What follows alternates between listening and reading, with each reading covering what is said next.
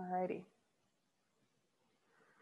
Okay, so let's start to apply this idea of what else can Doppler shift do for us besides tell us the radial velocity of a star. Well, one of the cool things that we can get is stellar rotation speed. So just like the Earth spins around its axis, so too do stars spin around their axes. So if we're looking at a star that's rotating, then let's reason through how we could use Doppler shift to actually tell us about its rotation speed. So here's a poll question.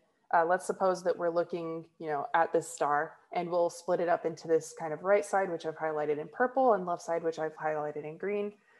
Which direction is the gas moving for the right side versus the left side from the perspective of Earth? All right, I'm seeing most answers for C. The gas on the right side of the star is moving toward us, and on the left side, it's moving away. So would the gas from the right side of the star produce a absorption spectrum that is redshifted or blue shifted?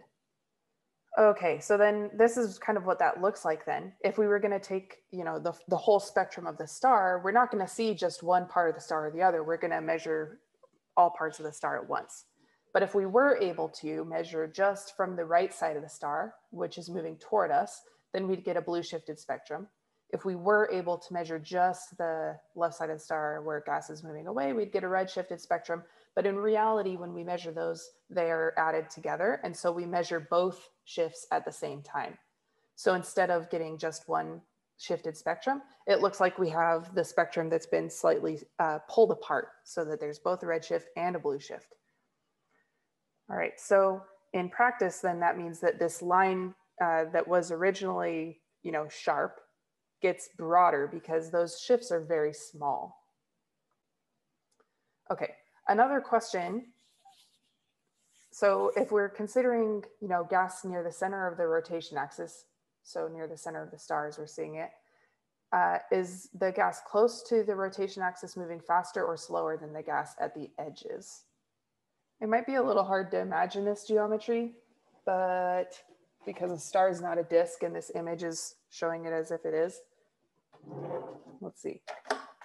So if I take my orange here, then gas that's close to the rotation disk would be close to the axis of the orange. So this is what I mean by close to the rotation axis. And farthest from the rotation axis would be around the equator. So I'm seeing most votes for B, that the gas near the rotation axis is moving smaller.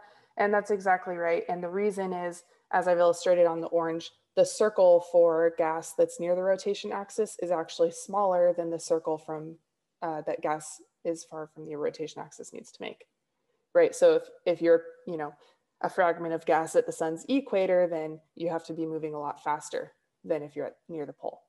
So that means that we're actually seeing not just one Doppler shift based on the rotation speed of the star, but a bunch of different Doppler shifts from all of the different gases in all of the different circles along the star's, I don't know what to say, edge.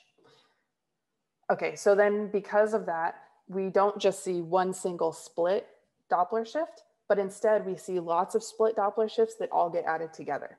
So then that means that this entire line that we saw before as a sharp line got broadened out into this fuzzy line. And the faster that your star is spinning, the more the extreme Doppler shifts at the edges will be, so the wider those lines will be.